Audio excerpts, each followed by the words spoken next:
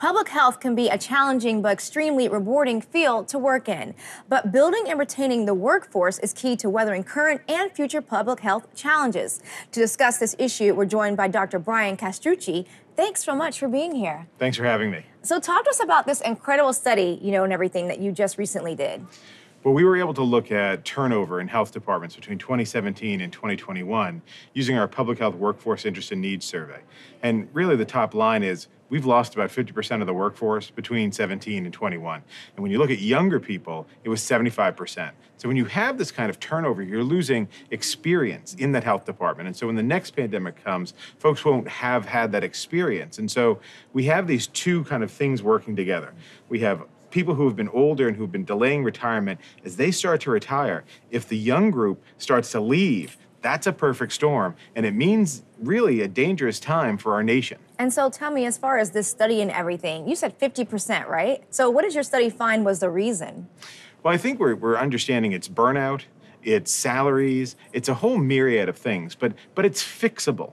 Right? We need to really invest in how we lead our public health workforce, in our managerial training. We need to have loan repayment. We need to make public health a job that is really enticing to people coming out of their MPH programs. And this is something that is controllable. I mean, if these data were for physicians, there already would have been congressional hearings and more money to HRSA. And so talk to me also about the importance of data modernization and what that means. Well, data modernization is so important because we really need to understand the landscape of the pandemic and our health. And right now, data are old and segmented and not at the right level of geographic aggregation. So I might need data at a county level, but I don't even have a state level. We can't continue to have data malpractice in public health.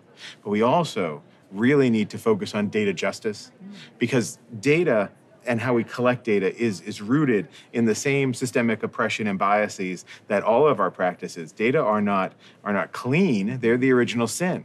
And so what we have to do is really focus data justice on making sure that those who are reflected in the data have a voice in how it's collected. And that's the only way we're really gonna modernize our data. So there is no data modernization without data justice. So talk to us about the Beaumont Foundation. Well, the Beaumont Foundation is a private philanthropy that we've been working in public health for really since we started in 1998.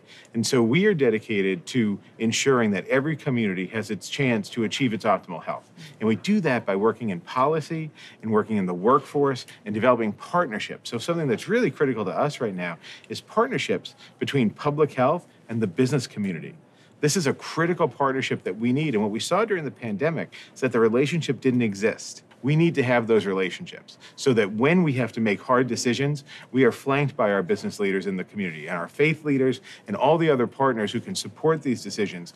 And not that they're easy decisions, but they can be more palatable if we understand why it's happening and that we really took everyone else into consideration as we made these decisions.